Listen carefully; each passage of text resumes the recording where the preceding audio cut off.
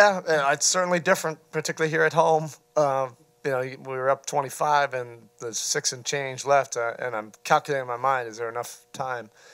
But we haven't had many games like this all year.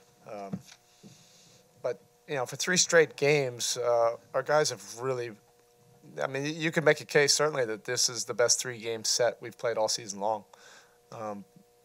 It's only garnered 2 wins, but it's been good basketball. Against Houston, it just simply wasn't good enough. It was a quality team. The offense in specific has been really efficient over the past week. Is it a matter of shots just falling, or have you noticed a difference in just execution? Don't say just for a week. It's been trending. The offense has been trending much better for a while. Defensively, we've had some. That's the inconsistency that we've had.